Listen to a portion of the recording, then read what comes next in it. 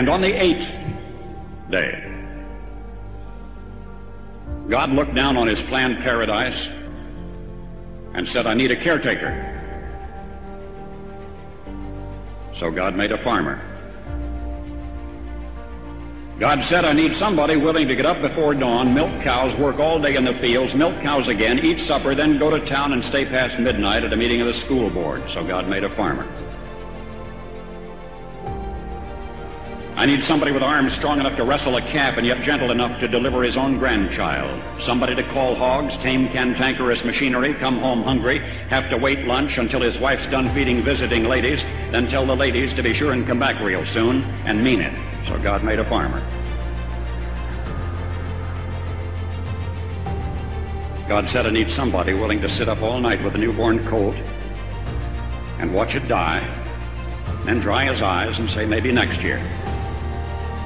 I need somebody who can shape an axe handle from a persimmon sprout, shoe a horse with a hunk of car tire, who can make harness out of hay, wire, feed sacks, and shoe scraps, who planting time and harvest season will finish his 40-hour week by Tuesday noon, and then painting from tractor back put in another 72 hours. So God made a farmer.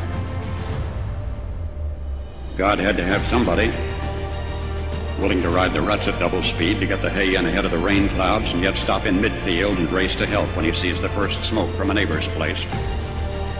So God made a farmer.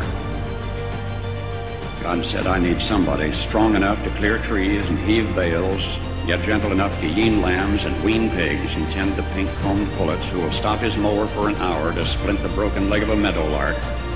It had to be somebody who'd plow deep and straight and not cut corners. Somebody to seed, weed, feed, breed, and rake and disc and plow and plant and tie the fleece and strain the milk and replenish the self-feeder and finish a hard week's work with a 5-mile drive to church.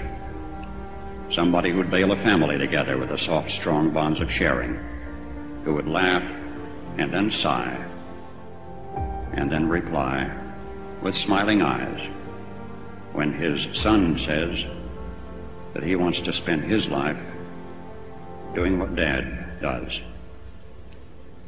So God made a farmer.